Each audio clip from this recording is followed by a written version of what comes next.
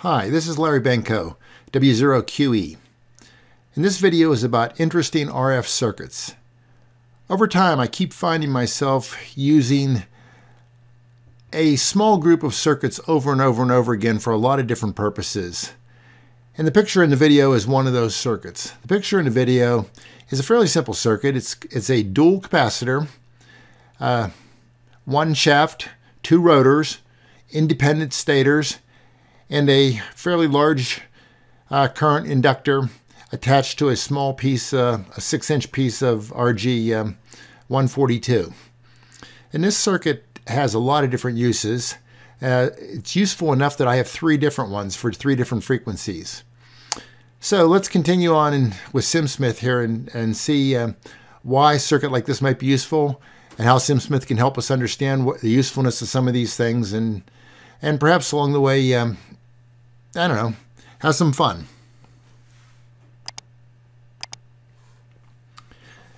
Here's the circuit that was just in the previous picture. It's two capacitors. They both have the same value. C1 is the value. Even one capacitor is called C1, one's called C2, but they both have value C1. C1 is a parameter that we can change. There's an inductor across one of the capacitors, and this circuit does not connect any further downstream at all. It just terminates in itself here. What we have here is we have a circuit that if we pick the appropriate value for the inductor up here, and we vary the capacitor, we can come up with all the different phase angles for a given SWR with some small approximations, as we can see in the circuit here. And the small approximations are due to the typically unfortunate fact that inductors are not very ideal components. We change the inductor value to a Q of 3000, we see it matches very, very nicely. Now there's some things we can do about that, but let's keep on with a more reasonable inductor. So what I've got here is I've got a 3 dB attenuator. Well, let's start at the beginning. I've got a transmitter here that is a 100-watt transmitter. What the power is in parameter A. Parameter A is set to be 100. It's a 100-watt transmitter. It's a UZ0 type, so any impedance other than exactly 50 ohms will have a reduction in power here. I have a 3 dB attenuator, and I have this circuit. A 3 dB attenuator gives me a 6 dB return loss. A 6 dB return loss, so a 6 dB return loss here is basically a 3.01 SWR. And we see something like that around here. Over here we see a reduction in the SWR due to the fact that the inductor isn't, as I said before, isn't perfect. But what we got here is a circuit now that's capable at 14.1 megahertz with a 600 nanohenry inductor, which is what the picture showed, and a capacitor that varies between, let me close this window, varies between 25 and 250 picofarads. Now the capacitor in the picture, let me bring the picture back up again real quickly here. The capacitor in the picture was a dual 25 to 335 picofarad capacitor with 0.06 inch spacing on the plates. So it was good for about 2500 volt peak. And these are, I don't know what this capacitor was originally used for, but I find them in Hamfest fairly often. I've got about a dozen of them. This one I just cleaned up with, I don't know, a little some alcohol and a little bit of work, and it's got really good wipers, multiple big flat wipers on both sides, high current, and it works very, very nicely for this type of a purpose. So, and this is about a 620 nanohenry inductor. When you wind inductors out of 1/4 inch copper pipe, you find that you don't have super fine control over the inductance value, but it's close enough. So what I've got here now is with this attenuator in there, and this attenuator could be a 100-watt attenuator. When you find these things periodically on eBay and stuff, 75 watts will be attenuated into it with a 100-watt transmitter. 100-watt 3 dB attenuator. I can test out my transmitter to see how it operates with all different phase angles of a 3:1 SWR. And we can see that as we are willing to change it to path. And I'm just going to vary my inductance value. or excuse me, my capacitance value. Now you see more action down here for a 10 picofarad change than you do at the end, so it's not linear. But it's a fairly smooth transition, so as we go between, we can go up to 335, but there's no reason to continue on. At 330 here, once we get an overlap, there's no reason to have to go any further. But as we would turn the knob, we would basically do this progression. And it's a nice circuit to have. So you could put it on the output of your 100-watt transmitter, and you could see that the transmitter what power it would produce into the 3-to-1 SWR if you cared to. We could also ramp this up. And when I say ramp it up, let's change this to a 1500 watt load. Now, 1500 watt load means we need a 1000 watt 3 dB attenuator here, but let's ignore that issue for a minute. This could be used on the output of a solid state amp to prove that it can transmit into 3-to-1 SWR. It could be used on the output of a solid state amp to prove that the output filters could tolerate a 3-to-1 SWR and not blow up. It could be used for lots of different purposes along these same kind of lines, though. Let's see if we can make this circuit a little bit easier to come by. This 1000 watt 3 dB attenuator is probably not in most people's junk boxes. I am capable of building this exact same circuit again with 2 resistors instead of three that would be in an attenuator. I can start with the resistor that represents the SWR I want on the high side. So 150 ohms is a 3-to-1 SWR. And we get our 3-to-1 SWR right there. Now, we have a problem on the low end. The circuit becomes too low of an impedance. We need a series resistor that represents a resistance value such that when the lowest impedance this can be in series with this, when it's in parallel with this, gives us the low side of a 3-to-1 SWR. The low side of a 3-to-1 SWR is 50 divided by 3, which is 16.666. So if this goes to exactly 0 ohms at some point in time, this would be 18.75 ohms. Well, as we can see that this doesn't happen. So because this never really goes to 0 due to the unfortunate fact that the inductor has Q. It does represent a circuit that's pretty good on the high impedance side. So in the low impedance side, what we need to have happen is this circuit right here, if it's below the resonance, below the parallel resonant point, it will look inductive. When the inductive reactance of this circuit, not the inductor, but the circuit, matches the inductive reactance of the capacitor, that's the lowest impedance it can be. On the other hand, if we get to the parallel resonant point of this circuit, it doesn't matter what C1 is up here, it's an open. And when it's an open, the Q of L1 doesn't really matter too much. But once it's short, it matters a lot. So that's why we're seeing the reduction in SWR here. Now, if we decided that we could come up with these components, well, we could probably come up with this component too. So if we change the 18 ohm resistor down a little bit, you'll notice that this matches now 3-to-1 SWR quite a bit more. However, it means I need a 560, well, it doesn't mean I need these powers at all. As I vary this, you'll see the powers change. If I change it enough here, I get this being over 1,000 watts. And as I change it enough the other direction,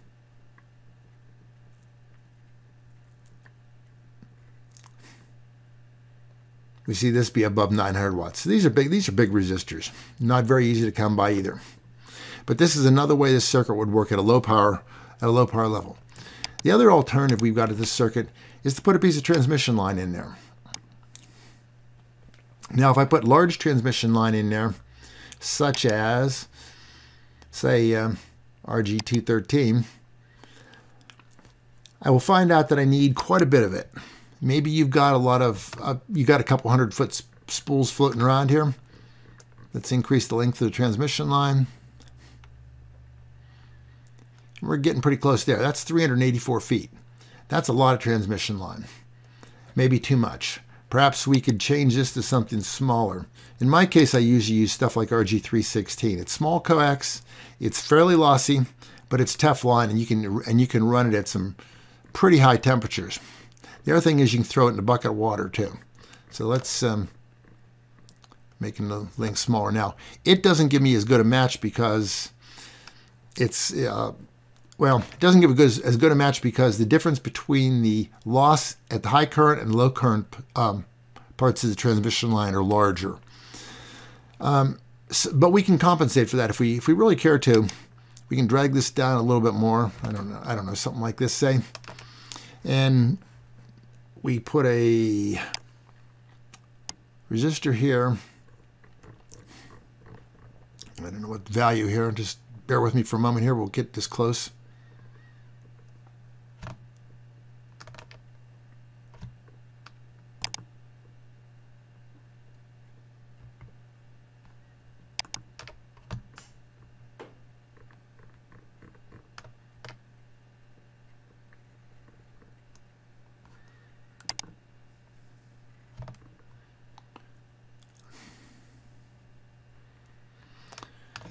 That's not too bad. And if you really want to be particular about it,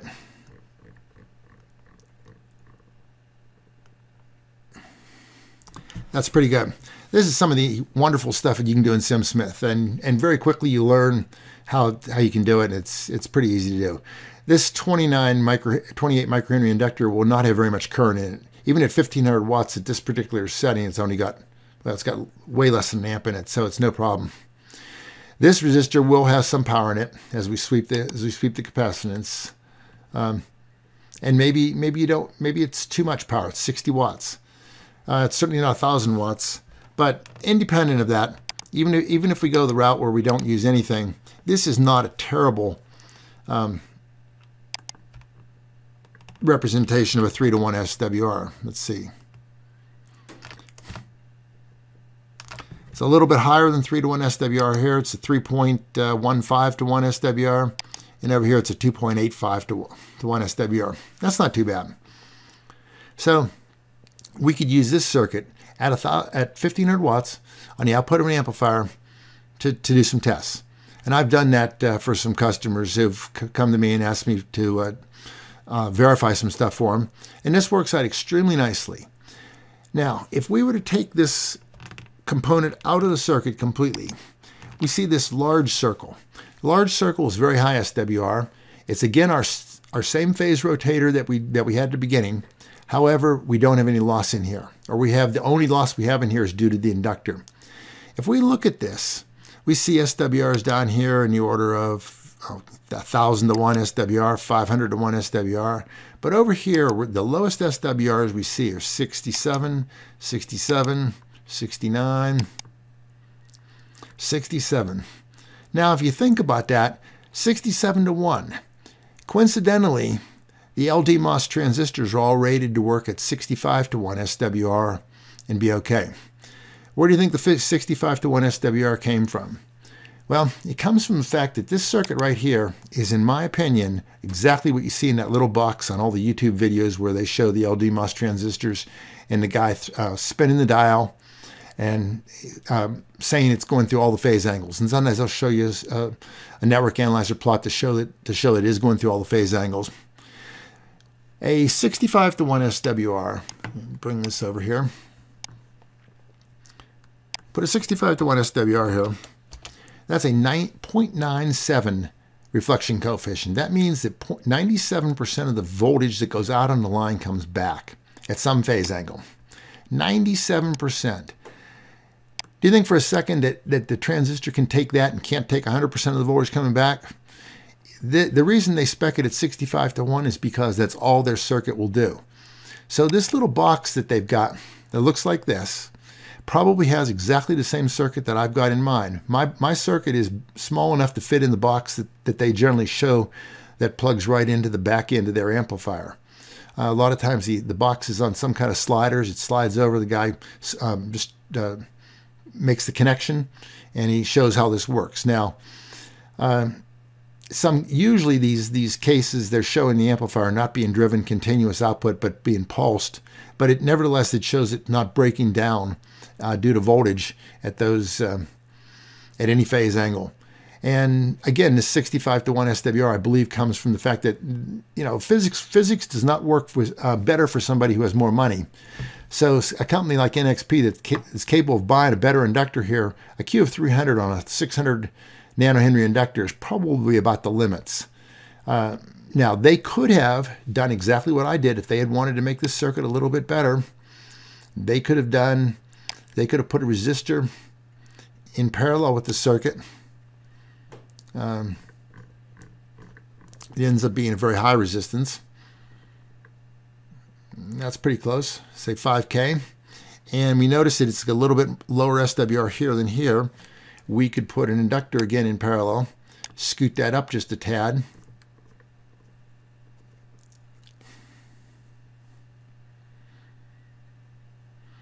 So I don't know where this leaves us exactly, but if we plot this against, say, a 70 to 1 SWR, it's a pretty close match to a 70 to 1 SWR everywhere.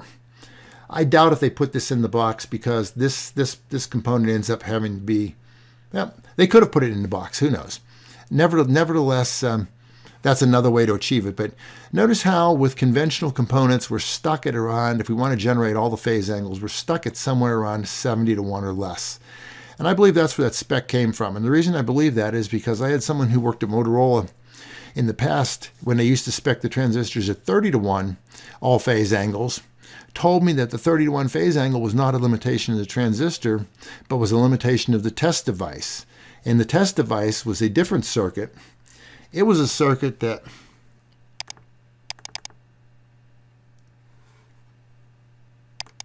looked like this. 2 inductors, a GaN capacitor. This circuit actually will work over a little bit wider frequency range than the circuit I have, but nevertheless it has higher voltages. Here's a case where the voltage is 1500 volts. We'll go back to their circuit in a minute, but this is what the circuit they used to use. It was a bigger box. Being a bigger box, they didn't locate it right at the amplifier. They located it in a bay or something nearby.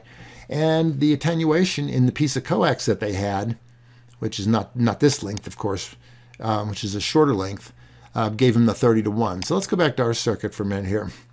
If we were willing to just throw these away again and put a piece of transmission line in there, and it can be, at this point in time, say it's RG213, and it's set our SWR to be 30 to 1. How much transmission line do I need before I get to 30 to 1?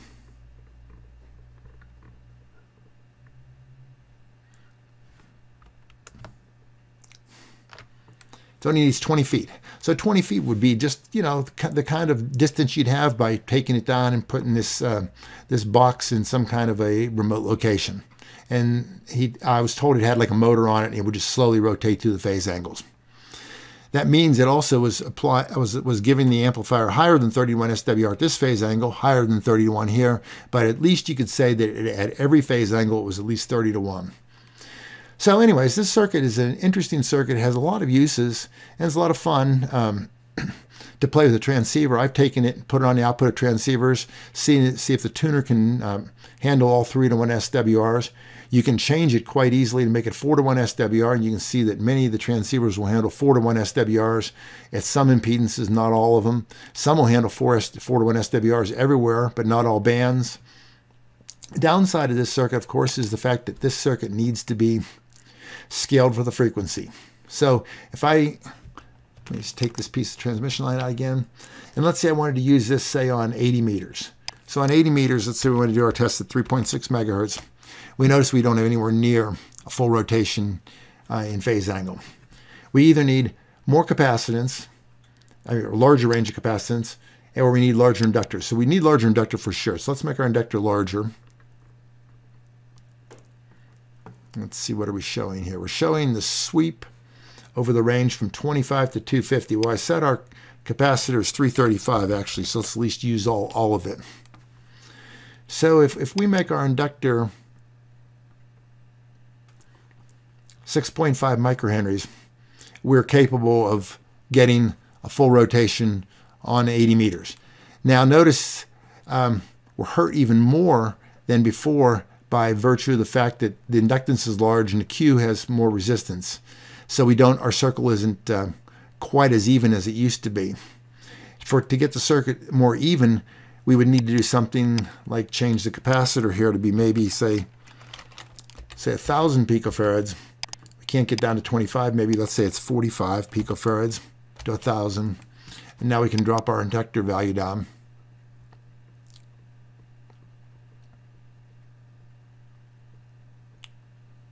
There we have full rotation, and it's a little bit more even.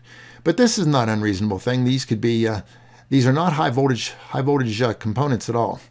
Let's take the previous example again here, and let me reload it because I lost it now in the process. Oops, not that one. It's this one. At 3 to 1, and let's look at the voltages that we see in this circuit. In this circuit, there's a lot of new stuff now that's gone on here in SimSmith recently, and this would be a good time to mention it. We used to plot with something called, well, we still can. You can do plot the magnitude of U1 C1 V for voltage, and we plot on the Y1 axis. There's a new function called RMS. RMS does not have magnitude attached to it anymore, or does not have phase attached to it like this voltage did. And it works with multiple frequency applications of SimSmith and stuff. So I just use it all the time. I use RMS in place of this all the time. So I can look at the voltage of C1, the voltage of C2, the voltage of the current of C1, the current of C2, and I can look at the current in L1. And I can look at that over as I plot the rotation from C1. So the voltage is here. It gets up to maybe 800 volts RMS. Gets to 800 volts RMS. The currents are maybe 7 amps. That one goes to maybe 8.5 amps. And the inductor current is more. So with 800 volts here, I don't really have that much voltage that I really need that big of a capacitor. That, wide of a voltage range. Even if I get rid of these components, now, so this is the case where I'm doing the full big one, the full big revolution again of all the phase angles. You will see that the capacitor voltages are 1200 volts, basically 1200 volts RMS. My capacitor that I had in my circuit was rated at 2500 volts peak. So 1200 volts RMS is less than 2500 peak. It's got about a 1200 volts RMS times 1.5 is 1800 volts on a 2500 volt capacitor, so it won't arc. So this is a good way to test stuff. Anyways, the circuit may not be for everybody, but it's an interesting use in SimSmith, and it's just one of a group of circuits that I find interesting. I hope somebody else has found it interesting also. Continuing on with another circuit. This circuit is an interesting circuit. It basically is the same circuit that Drake used in their tuner, the MN2700. It was an interesting circuit because C2 and C3 were variable capacitors. C1 and L1 were fixed components. I'm running this circuit backwards right now, and I'm using it to generate, in this case, I'm going to generate all 3 to 1 or less impedances at the transmitter. So the first thing I do, I start at 50 ohms, which is right there. I use my capacitor, which is 500 picofarads, to move me down to here. I use my inductor, which is 725 nanohenries, to move me up to here. Now, I'm up here. As long as I'm in the range where I'm above the circle right here, and above the circle right here, this area of the Smith chart has a very nice characteristic, and that is you can match to 50 ohms with 2 capacitors. They can be this orientation, or they can be that orientation. Doesn't matter, but I can match it with 2 capacitors. Now, I have to get up here far enough that the smallest capacitor, so if I'm going to drag this down to be a 3 to 1 SWR here, I have to make sure that this arc here is a small enough capacitor, 67 picofarads, that it's a small enough capacitor. If I tried to get over here any further than, say, like about here, we start to see that this capacitor is down to 20 picofarads now. So that sets where I have to, that sets my point here a little bit. The other way I have to set the point is over on this side, and that says that when my arc has to go down here long enough that I can still get my arc here to be at a 3-to-1 circle. So if I take this circuit right here and start to play games with it by just stopping at various places, I see that it has very nice movement. It's not like a T-network that's very abrupt and hard to use. It is such that I've got a couple Drake MN2700s I've picked up over the years. I can set these capacitance values by the dials accurately enough that I can reproduce them very easily. So if I wanted to generate, say, 8 different impedances, around a circle, I could just write the numbers down on a little sticky notepad, leave them on the tuner, and be able to do it on a given frequency. And it works pretty nicely. The beauty of this circuit is instead of covering very wide range of impedances, it doesn't cover that wide of a range of impedances. If we look at the range of impedances it covers, let's sweep the capacitance on C2, and let's sweep the capacitance on C3. And we'll sweep C2 from, say, about, and I won't make these extra low values like you get with a vacuum variable. So I'm going to make them 30 to, say, 350, which again is what my capacitor that I just had a little while ago had. That capacitor wouldn't be usable because these need to be independently controlled capacitances, but that's okay. It's a reasonable capacitor to find. That's the range of impedances it can match. Now, it's a little tricky seeing this 3-to-1 SWR circle underneath it here, but if I turn this off, you can kind of see where it is. It covers all the 3-to-1 SWRs with a little bit of margin. And the only odd things you get are down here. If you get down here, you'll start to see some high voltages on the components. But in this range, the voltages on the components are all very, very nicely behaved. You can build a circuit like this and make these be almost broadcast variable type capacitors you used to find for 100-watt applications. For a 1,000-watt application, you probably need these to be a little bit higher. Let's look at the voltages we see. And let me just think about this for a minute. We'll turn off the sweeping, and let's just move this around to say 4 different points under and see what the voltages are. So out here, this capacitor sees 604 volts. This one sees 378. Now you're going to notice something, that this one always sees exactly the same voltage no matter what, because for this being 50 ohms, fixed capacitor, fixed inductor, this is always going to be fixed voltage point right here. So this capacitor is always a 604 volt capacitor.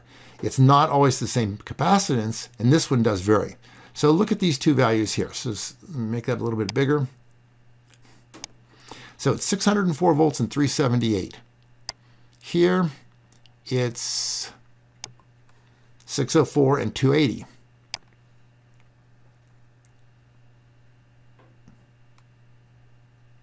Here it's 604 and 578.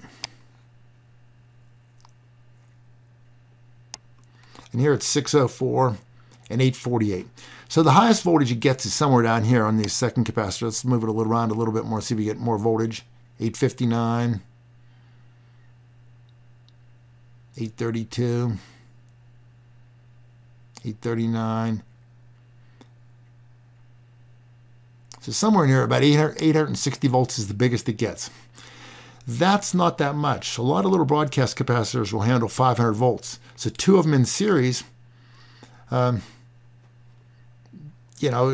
you don't need a lot of capacitance here. The most capacitance I needed here was, let's go look at that again. So I need 92, 290,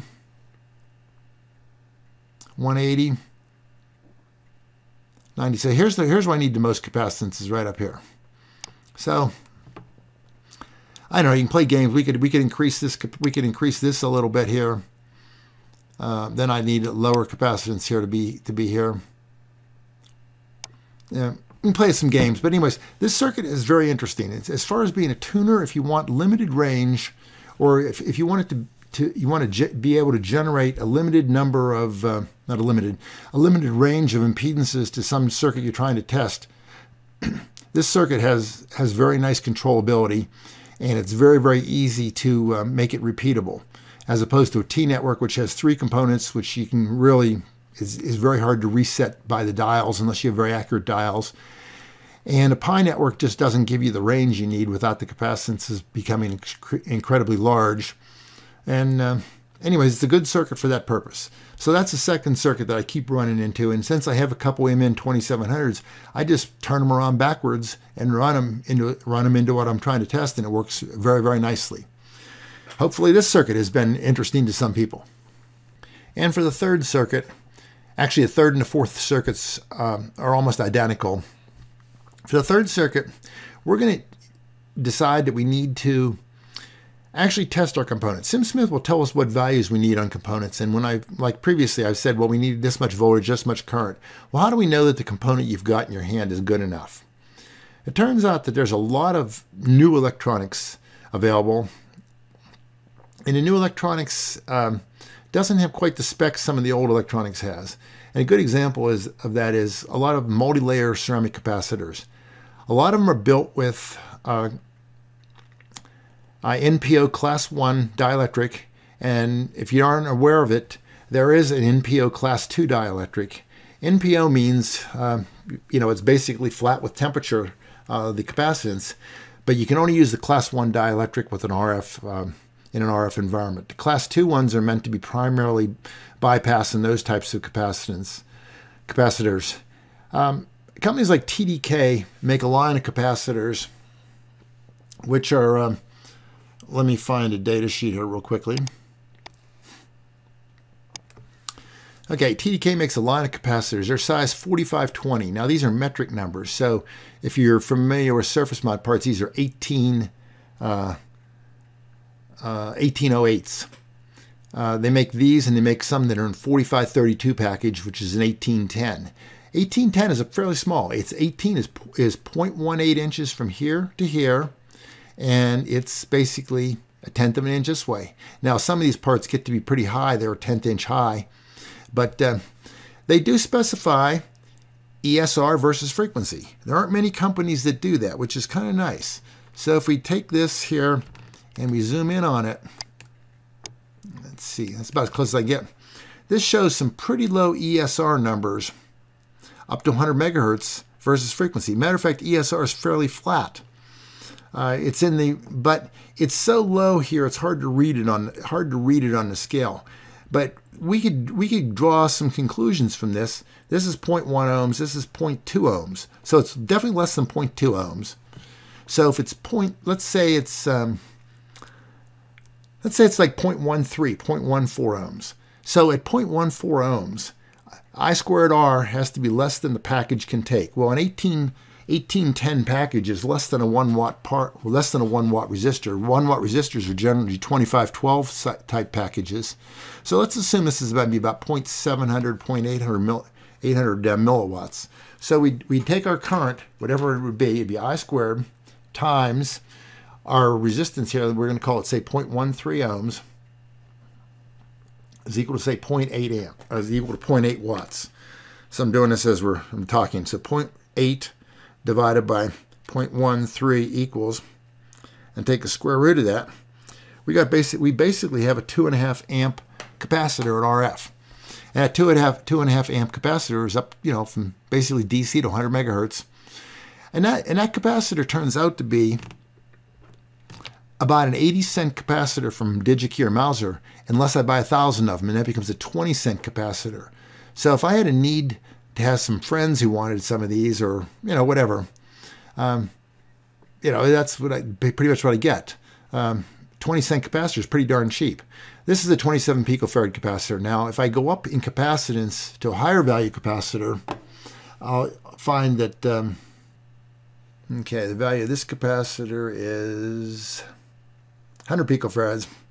It's got a little higher ESR. But again, oh no, it doesn't. It's lower ESR. This is 0.1, this is 0.01. So it's even lower yet. So here we are. Let's see if we can zoom in on that.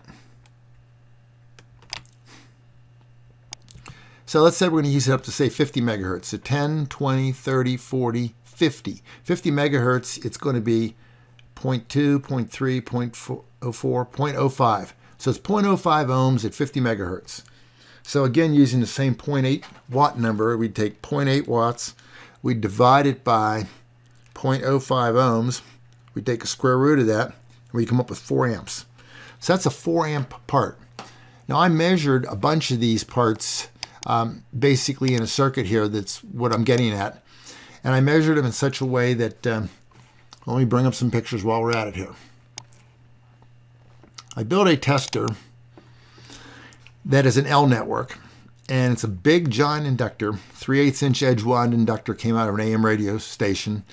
It's a 5,000 volt vacuum variable capacitor, 10 to 1,000 picofarads. And it's got a terminal block up here with big terminals and various pieces of stuff that I can put up there, and I can configure the circuit. And basically it can be configured, there it is up close. So here's some of these capacitors being tested. They're tested with some 107 degree centigrade paint that comes from a company called Omega, who makes this lacquer that you paint this stuff on. It's an RF non-conductive, and it melts at a temperature. And it's accurate to within about 1 degree. And it's much better than a temperature gun, an infrared gun, because a lot of infrared thermometer guns have a problem in operating in a high RF field. If you operate them in a field while I'm transmitting, you'll find out that they're, the numbers are kind of wacky. But this paint is very reliable. Here's 3 different values in series. I just did it in series because I could. But anyways, it's very important to be able to come up with the values of the parts you actually, parts that will actually last in a circuit. So if we have a circuit here, and let's say I've got a 100 watt transmitter, and I put a capacitor here that I want to measure. I'll put it right there. And I'm going to call it, just for so everybody knows what we're talking about, it's a device under test. I'm going to put an L network here to match to 100 ohms, or excuse me, match to 50 ohms again. And as I vary this capacitor, my L network will keep me honest here, because it's an automatic adjusting L network at the moment. But let's say at 100 picofarads, I can get 1.4 amps through my component. At 160 picofarads, 200, 400, 500 picofarads, it's still 1.4 amps. And it's always 1.4 amps for the very simple reason that 1.4 amps into a 50 ohm load is 100 watts. I had 100 watts, that's all I can do. I can't do any better, I'm stuck. So if I want to measure a component above 100 watts, excuse me, above 1.4 amps, and I only have a 100 watt transmitter, I can't do it with this kind of a circuit. What I can do though, is I can play games. And I can play a game with a circuit by putting a load here to decrease the impedance of this circuit a lot.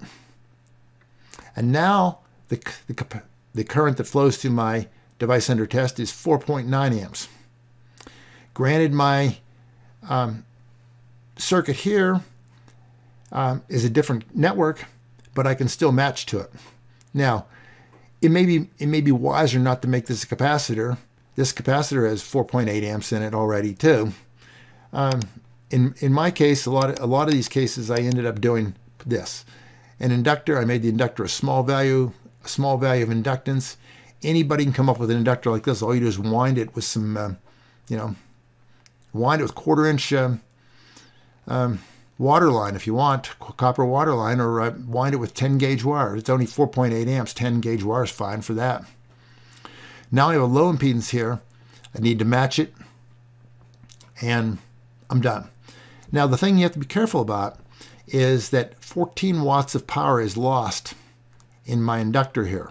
So if I don't know the Q of my inductor, it's assumed to be 200 in this case, I will get slightly wrong answers. So sometimes it behooves me to take that into account. Actually, it behooves you all the time to take it into account if you want to be accurate. But you're not going to be off on your inductance value a massive amount. So we have 14 watts lost in this circuit with a Q of 200. What if the Q is, say, 400? We have 8 watts. That's only 6 watts difference. What if the Q went down a lot? It goes up a little, it goes up some. It doesn't, let's look at what current flows here. So if the Q is as low as, say, 120, that's pretty low Q. We have 4.8 amps flowing through here. If the Q goes up to, say, 400, we have 5.2. So 4.8 to 5.2, that's not that much.